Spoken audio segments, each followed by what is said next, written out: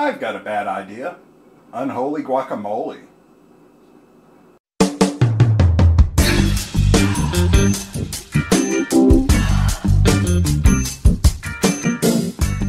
Here's how this works.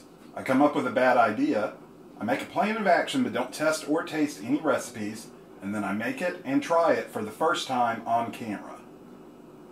So my last couple of experiments turned out to be good or semi-good ideas, so I'm taking measures to prevent that from happening again.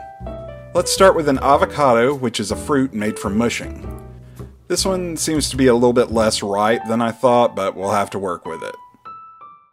And I don't like to do that grid line thing, it just seems unnecessary. I just scoop out with a spoon.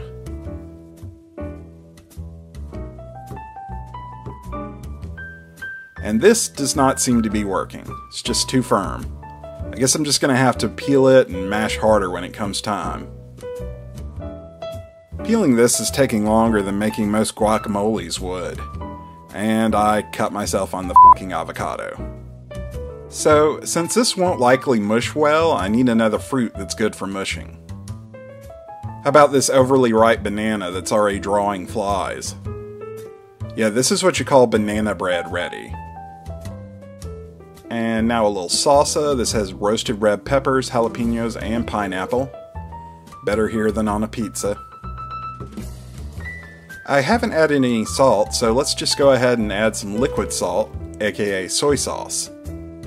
Grind some garlic, and a little bit of black pepper for a little flavor. And a little squeeze of lime, as is tradition.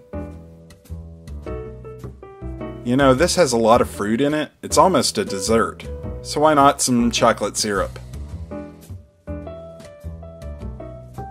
Now I've got my masher, which can also be used for mushing.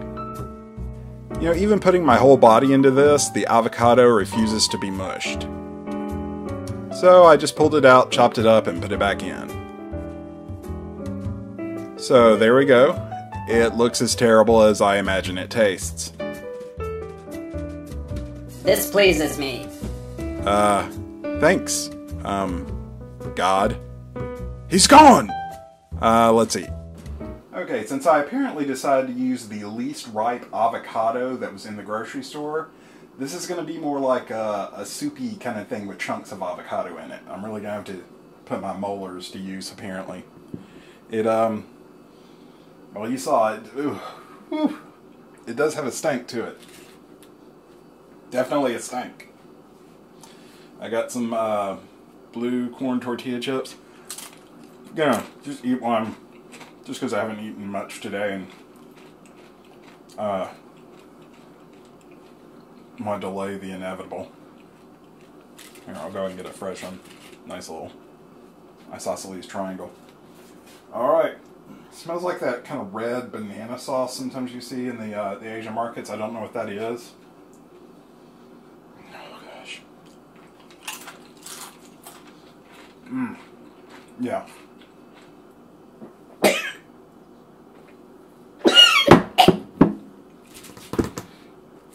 Oh god. Oh no, it's terrible. Don't do it. Definitely a bad idea. Thank God. I've been having good ideas.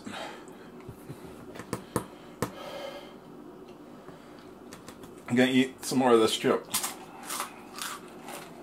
My goal with these is not to make myself throw up, but just try to, you know, if that happens, it happens. It's only happened once so far. I'm gonna, for the sake of, you know, experimentation and science and such, I am gonna get one more little scoop here. Now, it's hard to chew this avocado. I have some of it in my mustache already, I know.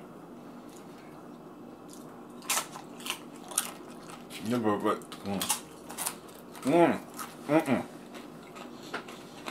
definitely bad. No, I can't even. Hold on.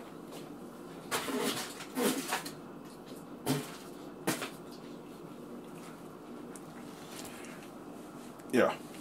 Well, lesson learned. A, don't make this guacamole, and even if you do, get an avocado that's ripe, that's very ripe. Like, like almost gushing. Because this one felt soft, but it wasn't. It wasn't right. So nasty. The things I do to myself for you. Please like, comment, share, and subscribe. Or dislike, that's fine with me too. It's still attention, that's what I crave. You can also watch all the old Bad Idea Kitchens here. And if you click over here, you can watch a taste test video.